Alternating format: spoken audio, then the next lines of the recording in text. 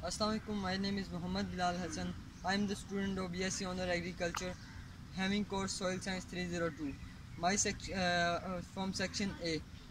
Today I am performing the soil texture by feeling method.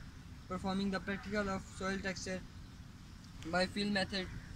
I take the three sample of soil. This is the first sample, second, and third.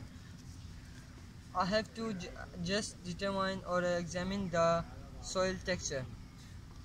I just have to drop water on this by making a bowl. If the bowl is the round shape is formed, it is a silt or a clay loam. The bowl is formed as you see, this is a silt or a clay. By ribbing, I have to make this shape by ribbing.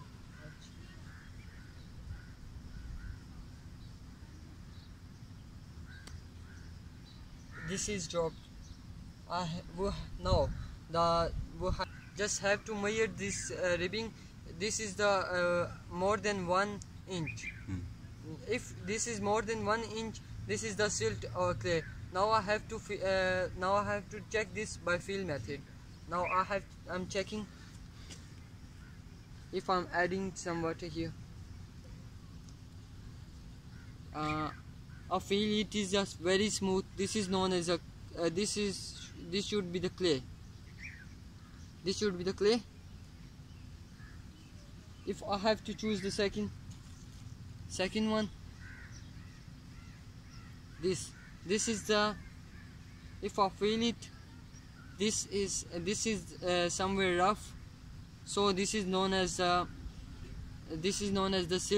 silt loam. Now I'm taking the third sample. This is the like a sandy, because it have a big particles. Now if I pour water here, this can't be able to make a round shape like this. So this is this is very in rough structure, so I call it as it is known as sand. This is a sandy loam. So this is confirmed that this is a sandy soil. Now today I'm performing the practical of making this identification of this soil. So here we conclude that the soil who is very smooth, this is mud, having mud.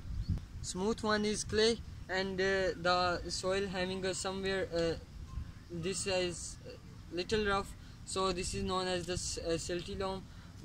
The third sample, this is sandy loam. So today I'm performing this practical. All, thank you very much.